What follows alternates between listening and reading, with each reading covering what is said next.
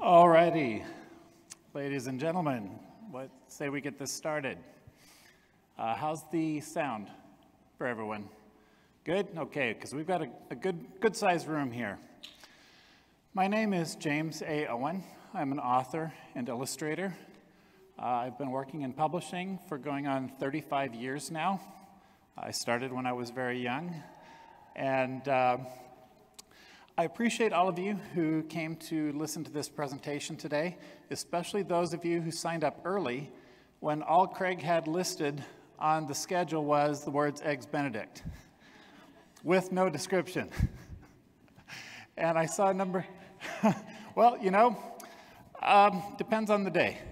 The fact that a lot of people were intrigued by that, I thought was a lot of fun, and then Craig went back in and amended that and add a little bit more of a description. But the Eggs Benedict presentation is something that started as an anecdote at the Superstars Writing Seminar, where I'm one of the founders and partners. And it turned into something larger and more significant. And so it became an actual ticketed event at Superstars. And that is one where a breakfast is involved. But we also had a lot of people at other writing events that were interested in hearing the things that I teach with this story. And so we developed it a bit more as a keynote address that we could do at other writing conferences. And so that's what I'm going to be sharing with you today. Most of the work that I have done has been traditionally published. I have always maintained my own imprint, so I've always had 1 foot in indie and 1 foot in traditional. And with my traditional publisher, Simon & Schuster, as they were publishing this series of books of mine that I wrote and illustrated, they started sending me out on these book tours. And I got accustomed to getting a little bit of a routine before events. When I worked in comic books full-time, some of the other marketing people that I knew that were going city to city throughout the year, you ended up at the same hotels, at the same comic book conventions, the same group of friends, so you end up having the same, group for breakfast, lunch, and dinner in different cities all throughout the spring and summer. And a couple of guys and I got into the habit of ordering Eggs Benedict. That became sort of our good luck start to the event. And so I carried that forward into my book tours. Anytime I was starting an event in a city, I would try to have Eggs Benedict, the first breakfast that I was there, just as that little good luck reminder.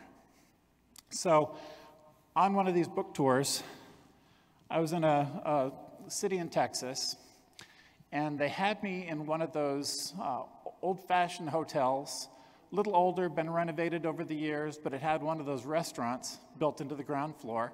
It was a family restaurant. So I went downstairs and took a seat in the restaurant. And the waiter came over, and he said, "Well, sir, good morning. What can I get you for breakfast?" And I says, "Well, tell me, how's your Eggs Benedict?" And he said, "Man alive, am I ever glad that you asked me that. Because hands down, Eggs Benedict is the best thing we do." And I said, "Really?" And he says, "Absolutely. This restaurant was founded by my grandparents, who trained my parents, who trained me. I am the head chef who trains all of our staff. I trained them each on every recipe that was created by my grandmother. And Eggs Benedict was the best of the best." And I said, "Really?" And he's like, "Absolutely." He's like, can you smell that? They just pulled a fresh batch of English muffins out of the ovens just now. On my way into work this morning, I gathered those eggs fresh from the hen house. We cook the hollandaise sauce anew every 15 minutes to make sure it is absolutely at peak freshness. And I even named the pig that ham came from. So every ingredient that has been assembled and expertly prepared for your breakfast was carefully, lovingly done, so you have the best experience you can possibly have to start your day. And I promise you, if you order the Eggs Benedict, you will not regret it." And I said, "Well, I guess I'm going to have to order the Eggs Benedict." And he said, "Absolutely. Wonderful choice, sir. I'm going to go back and let my chef know. And he went back into the kitchen through those swinging doors, and I could see some activity through that little round porthole window in the door. And then I saw his face appear, and he was gesturing to somebody and waving him over, and I saw this other face appear, and the guy points at me, and the other guy looks at me. I nodded. They both gave me a thumbs up, and they went to work. And I sat there, watching the waiter and the rest of the staff, dealing with the rest of the customers, and I was excited. I was excited about my breakfast.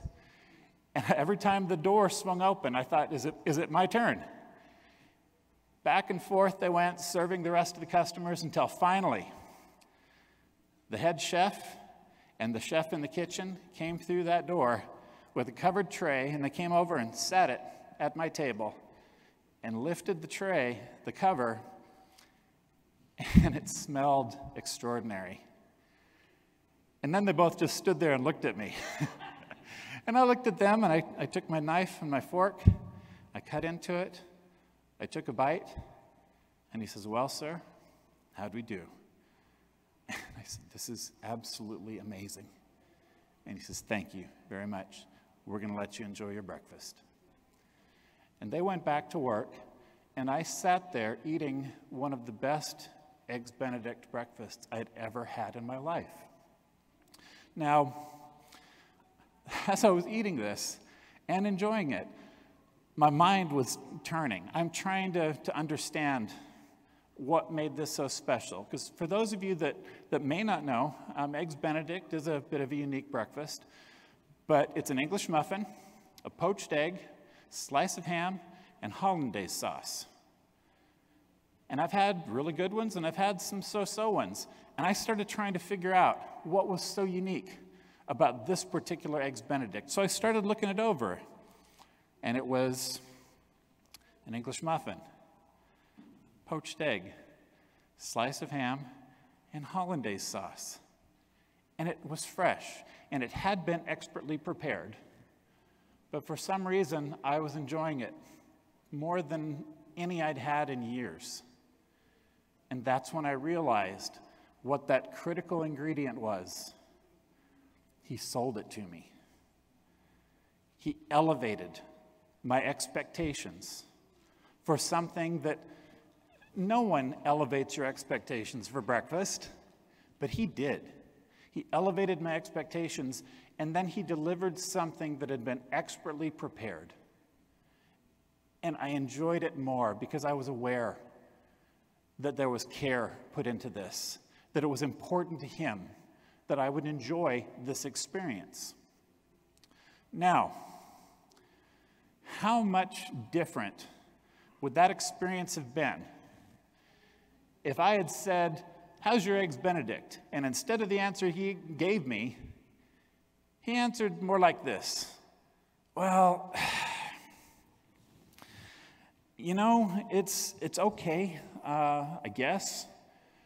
There's better stuff on the menu, better recipes. I always wanted to make a really great Eggs Benedict, but finding the time to learn how to do it's difficult, and I wanted to do it when I was younger. I did one once my mom really liked. I guess I should try and do it more. I'd love to make a living making great Eggs Benedict, but I don't know. There's going to be a lot of work put into it, and it's just so hard to find the time, and then you got to get it right, and what if people don't like it? And you could order it and try it if you want, I guess." Okay, do any of those phrases sound familiar to anybody in this room? About an entirely different subject. Have any of those phrases been said by anybody in this room? Have you even thought those things when someone has approached you about your work? Now, let's be really clear about what it is that we all actually do. We think up stuff in our heads that's so cool, we're going to charge other people money to know what it is. That is our job. Now, part of the problem, and I see this so often with people in creative arts, especially with authors, is we've been conditioned by the world to believe that pride is wrong and humility is virtuous. And that's not exactly true. False humility really does no one any good. If people at this conference practiced false humility, it would not be doing any of us any good. My first book in that series from Simon & Schuster, it is still selling, still in hardcover, 16 years on. It's published in 22 languages. It sold hundreds of thousands of copies. It doesn't do aspiring authors any good for me to stand up here, look at my shoes, shuffle my feet, and say things like, well, hopefully one day this author thing's going to work out. Because that's not true. It has worked out. It's worked out spectacularly well. Proper pride is what we should be going for. Because proper pride is knowing you do something well and expressing that. And there is nothing wrong with that. Improper pride is when you start making comparisons. And comparisons benefit no one, especially in the creative arts. One book is going to be entirely different from another book, and there's no value in somebody saying, I am better at this than you, because all the parameters are different. But there's nothing wrong with saying, I'm really good at this. I did something that I think you're going to like. You should try it. I don't think you'll be disappointed. And I think that's important. It's important to practice proper pride in what we do, because so much of what we do, especially as indie authors, is in the marketing of it. So many expectations are put on us to present the work and pitch the work and sell the work. Now think about what you have done, what you have worked at and earned and sacrificed just to get to the point you are at right now.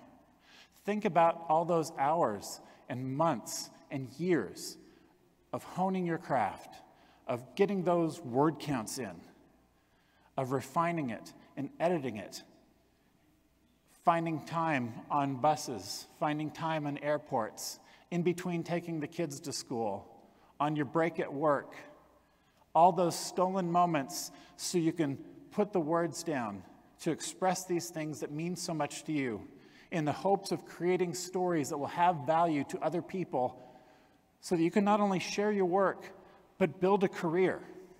Now, why, when you have put in so much effort and blood and sweat and tears and hopes and dreams focused on this creative work, why, after you've done all that, would you sell yourself short at that point where somebody asks, how's your eggs Benedict? Because that's the moment that you have an opportunity to say, my eggs Benedict is awesome. This is what mine is. This book, this series, these series, all of these things that I've worked at, I'm really good at it.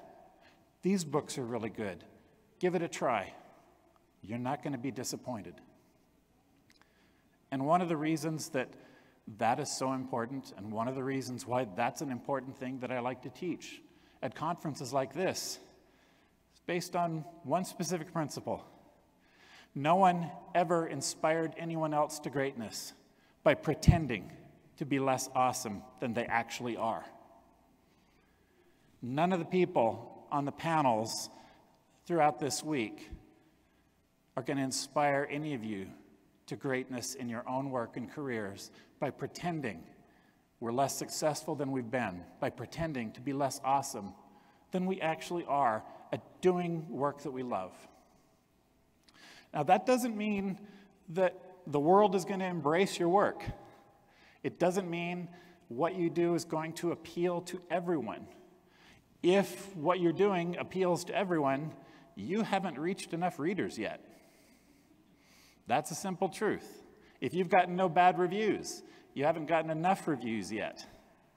Because as I was just discussing with a couple of my friends here, as of today, there are about 8 billion people on this planet.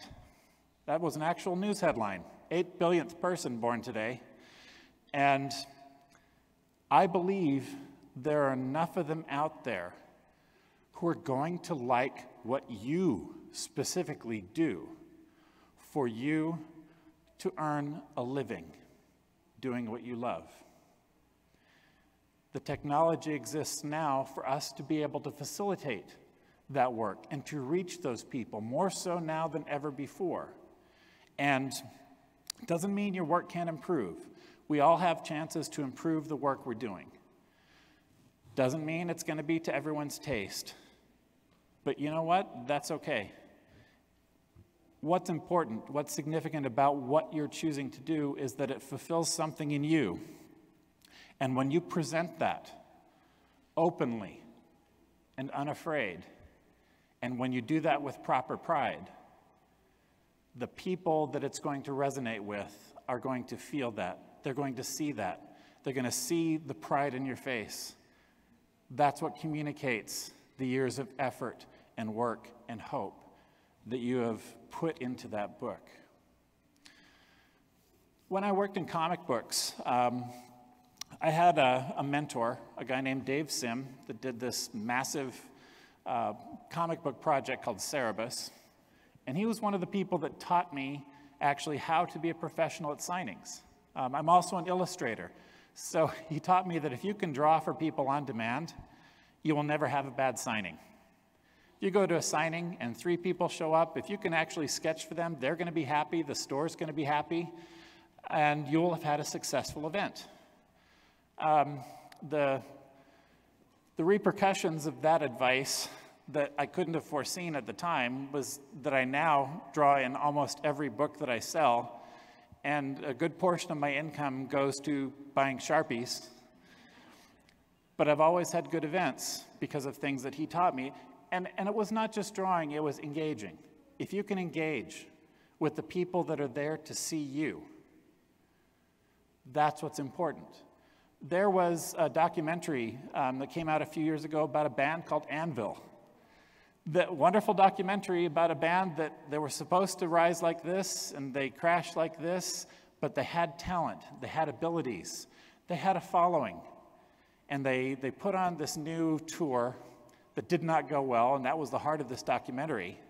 And they showed a couple of clubs where the band's on stage, and there's 2 guys. 2 guys showed up for that show. And your first response in watching that was, oh, that's too bad. And then they switched to the band, and they said, that's our biggest fans. How can we not put on our best show for the 2 guys who showed up to see us? That's the kind of connection that you want to have. Now, Dave talked about a mentor that he had when he was coming up as a comic book artist. And his mentor was a guy named Gene Day. And Gene was the type that was always working. In publishing, we talk about you're always submitting. You're always sitting in short stories or books. You're always working on something. And Gene was the kind that he was doing spot illustrations for newspapers and comic books and fanzines and posters. And he always had a cup of coffee, always had a cigarette dangling off of one corner of his mouth. And they would work together in each other's studios just to have the camaraderie, a little bit of company. And one day, Dave got really frustrated with what he was working on. And Gene says, what's the problem? And Dave said, it's this hand I'm drawing. I can't get it right. And Gene got up from his desk and ambled over, looked over Dave's shoulder, shrugged, and said, it's a Dave Sim hand. And then went back to work. And Dave suddenly realized the reason he was frustrated with that was he had put conditions on his own drawing that had nothing to do with the drawing. What he was loading on top of that work was other people's expectations or his own expectations of what he thought other people might expect of what they thought it should look like, when he already knew how to do it. He already knew how to do something expertly. And the expectations of people outside of him were not as important as that understanding. You are the world's foremost authority on the work that you have created.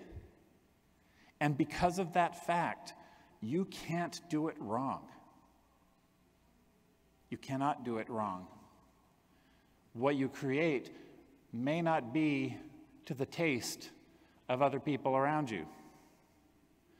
There may be criticism. There may be people that simply just don't like what you did.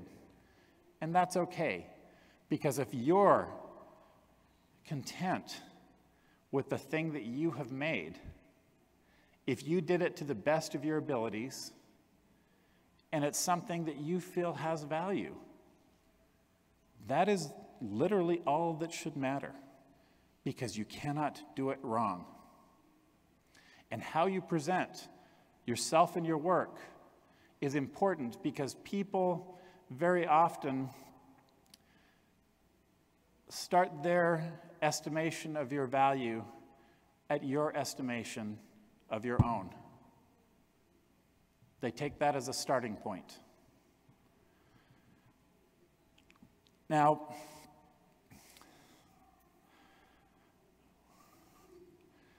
when I'm doing this talk at Superstars, we have it in smaller groups in the mornings throughout the days of the conference. And I usually have about 20 to 24 people in a small banquet room at the Antlers Hotel. And as I'm doing this, to try to get across the story, as I'm talking, I am constantly breaking away and going back into the kitchen to check on the English muffins and the hollandaise sauce and the eggs and the ham, and check on the staff of the chef who is preparing their breakfast. I do it about 4 times throughout that presentation. So the people attending are watching me, supervising their breakfast being made. I didn't create those recipes. I'm not the one doing that cooking. But in those occasions, I have partnered myself with the people who are. And I have gone in early that morning beforehand and talked to the staff and explained to them what I'm about to teach in that little session, and explained to them how important it is that they come through for me. And I tell them, I am presenting this as one of the best breakfasts they're ever going to have. You do this every day. You have refined your skills. You know how to do this expertly. This is a moment where I hope you will pull together all of your experience to help me teach this principle to my friends. Now, the last several years, it has been the same team there. Chef Carlos, who is awesome, and he looks forward to me showing up every year, and his staff is like, oh, Mr. Owen's here. All right, is today the day? It's the day. And they go running around that kitchen. I have seen them set aside trays of food as not appropriate for the Eggs Benedict breakfast.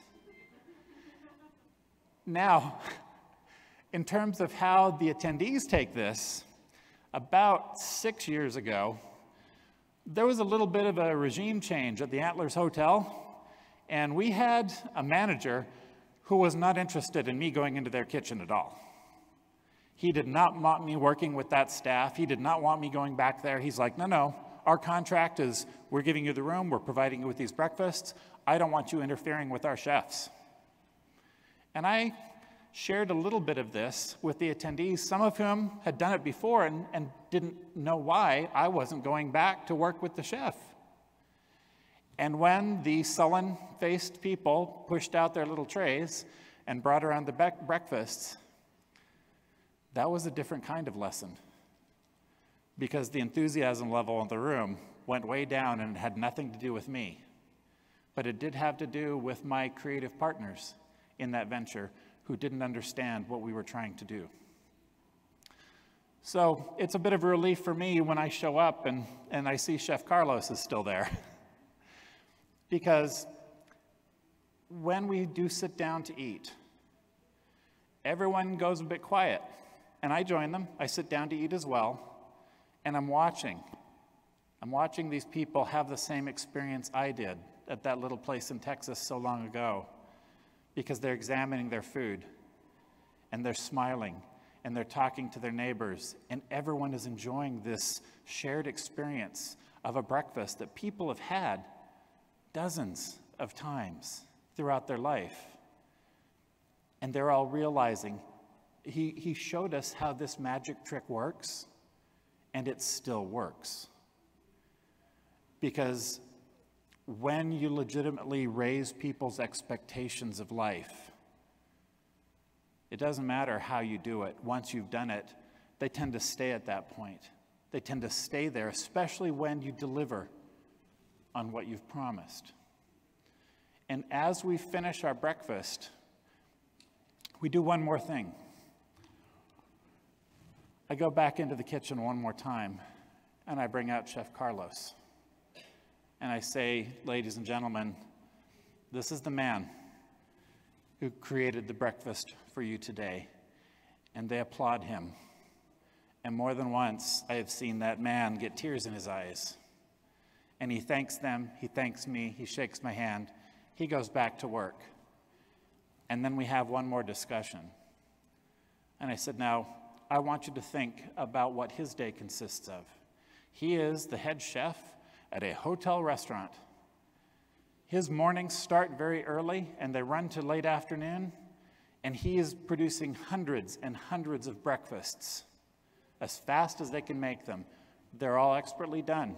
It is good food. It is well prepared. But for the most part, he never sees the people that he is serving. To know that the people he is serving are going to appreciate his efforts and his skill and his training and his career choice and applaud him for it. What do you think that's done to the rest of his day? You have elevated his experience in something that is completely unrelated to what we're at this conference for. And that, to me, may be the most significant thing about this, is that we don't exist in a vacuum. We get to come to these conferences and live in these pockets of time and place where we're surrounded by 1,000 people who have the same aspirations and desires and hopes that we do. But we're surrounded the rest of our lives by millions more that are looking and trying to find some sort of meaning in their lives and hope in their lives. And that is something that we can do, not just in the stories that we tell, fiction or nonfiction. Those stories that we are creating are our way of communicating with other people and other cultures. And people are starving for that kind of connection. They're starving for people who are happy doing what they do, who have found contentment doing work that they love. Now, the last several years, a lot of things have shifted in publishing. There's been this huge shift over towards indie, but even all the traditional publishers are expecting authors to do the bulk of the work. That has largely been put on our shoulders. When you choose to go indie, you take that on from the first step. But that's why it's important for you to understand how you present yourself is significant. I see people that are confident in their work, but they talk about their writing career sometimes as if it's a piece of luck that hasn't happened to them yet. And Craig Martelle is going to be one of the first to tell you it has to be deliberate. You have to choose this, and you have to support it with your words and how you present. And if you've chosen to be an author, Books are your trade and your craft and your livelihood. And you have to be confident about how you present that.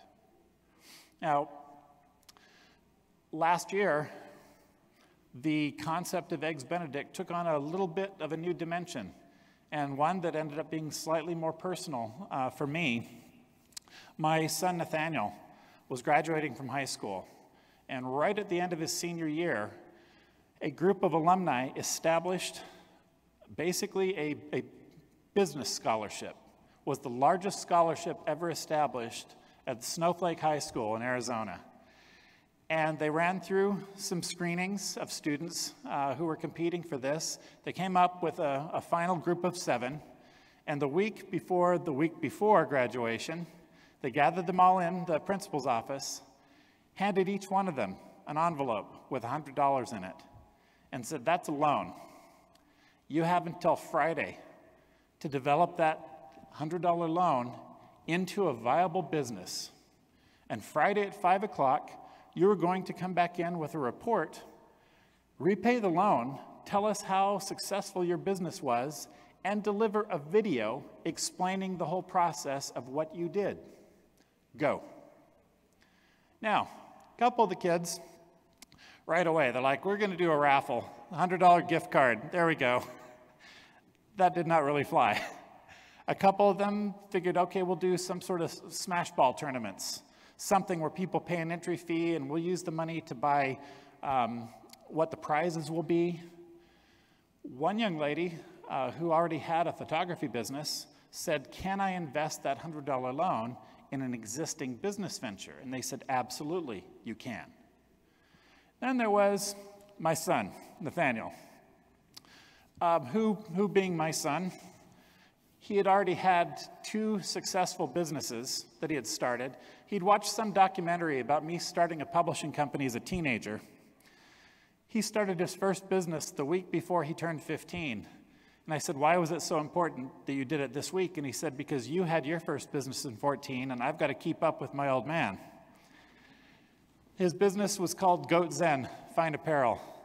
He used the money from a prize-winning lamb and the grand champion turkey at the Navajo County Fair to manufacture goat-themed Christmas ties in China.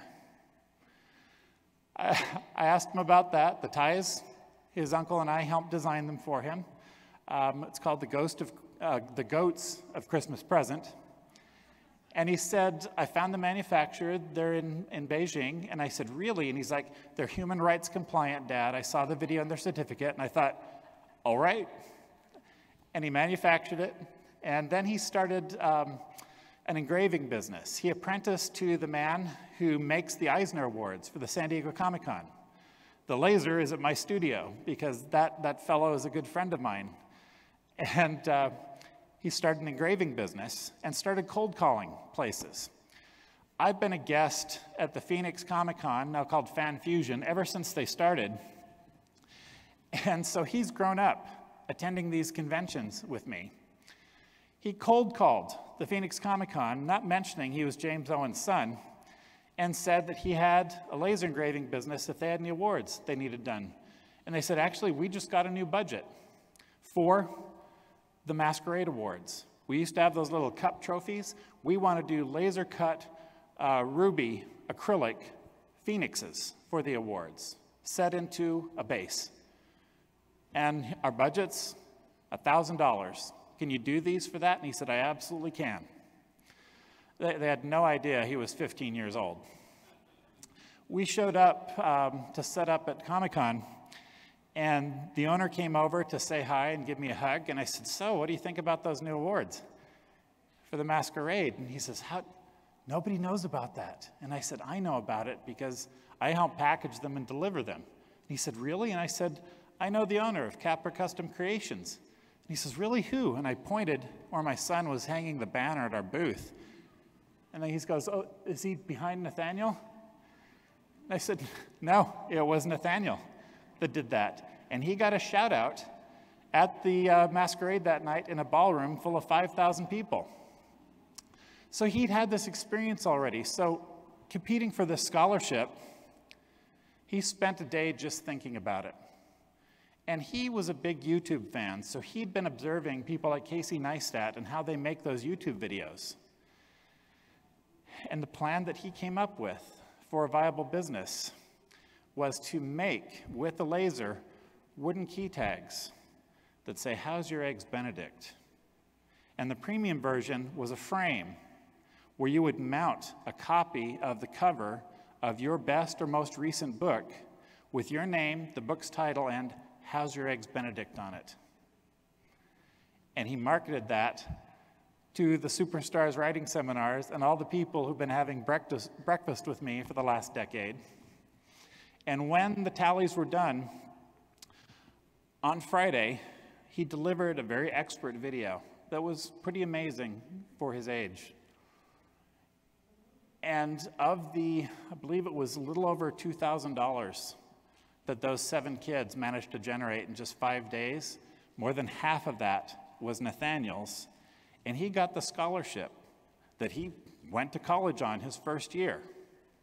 Now, the reason I mentioned that, there are people here at this conference right now carrying around some of those wooden tags. Wolf Moon, who is developed into an amazing writing teacher, posts photos of his eggs Benedict at every conference and convention he goes to.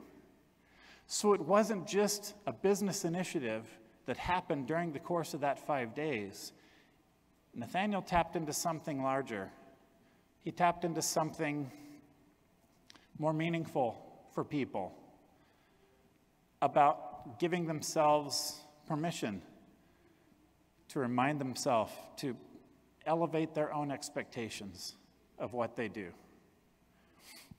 Now,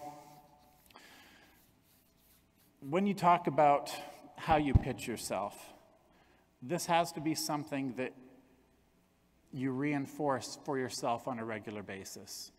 That is a big part of the value of conferences like 20Books and Superstars, because you are surrounding yourself with people who are ready to help lift you up and support you, who are going to tell you that they believe in you and the book that you have and the work that you're doing. And it's okay to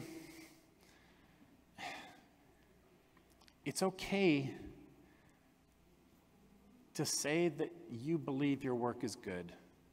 That's really what all of this comes down to. I've seen so many people that have done the work and have the books and they've done the publishing, and then when it comes down to actually presenting it to someone, they struggle with it. And I understand that too. I've been through those times too. I have had those moments too.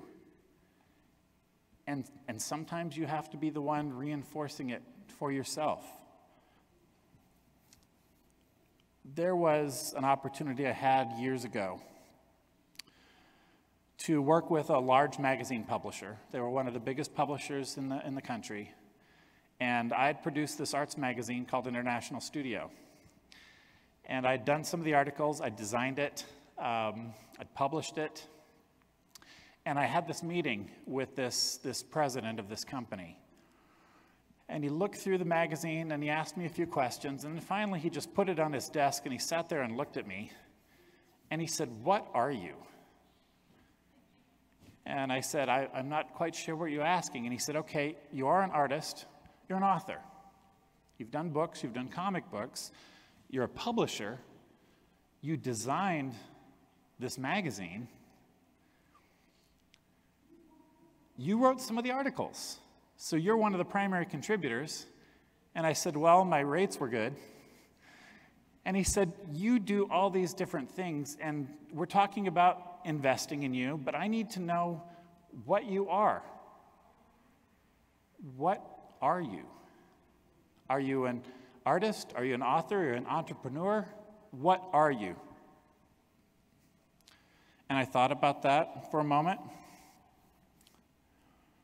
And then I said, "Mr. Wohlgemuth, I'm a merchant prince in training to become a philosopher king." And he sat back and realized I wasn't being facetious, that I meant it. And what I meant was, I have big ambitions I have some big plans, and I mean to see them through.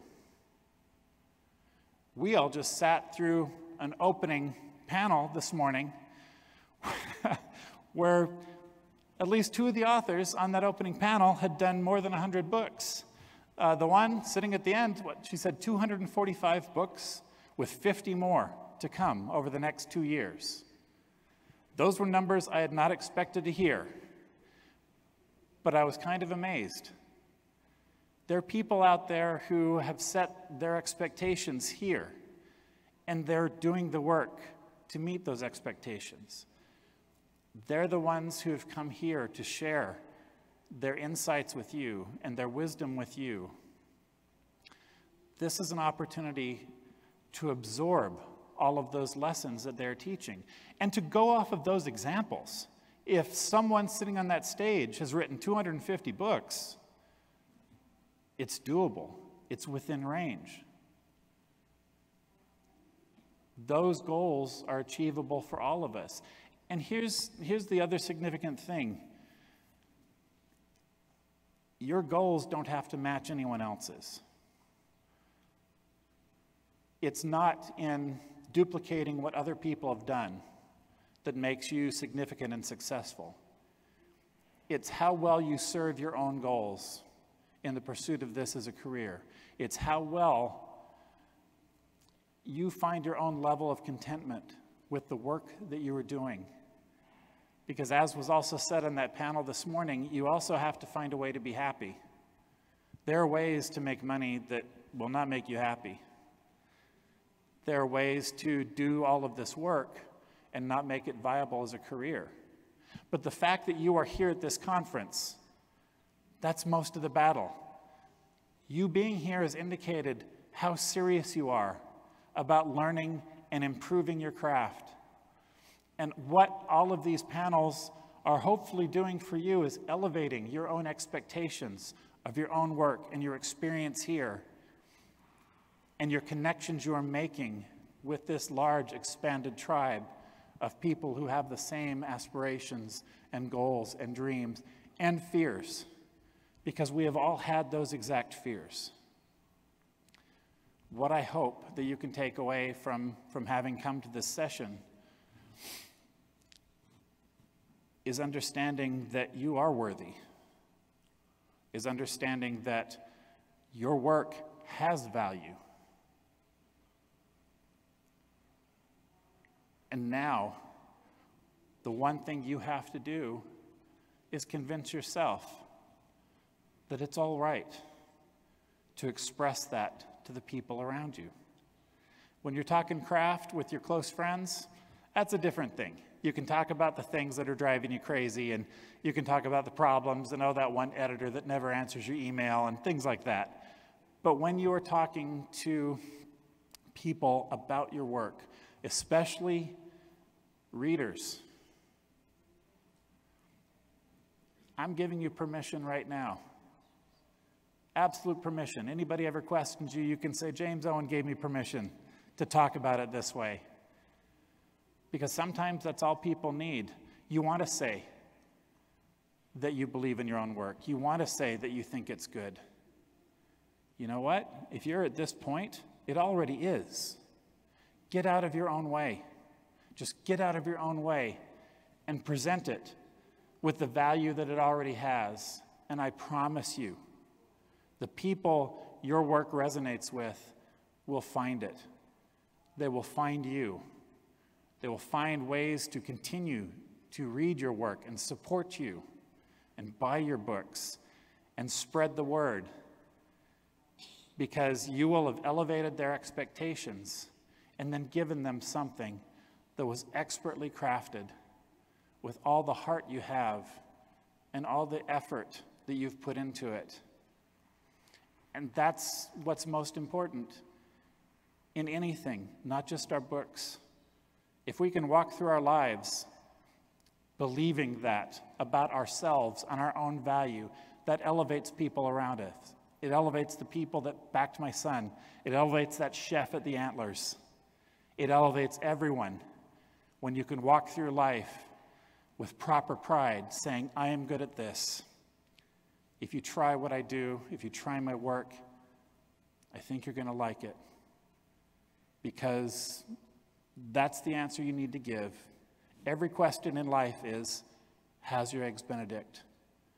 Your best answer is, my Eggs Benedict is awesome.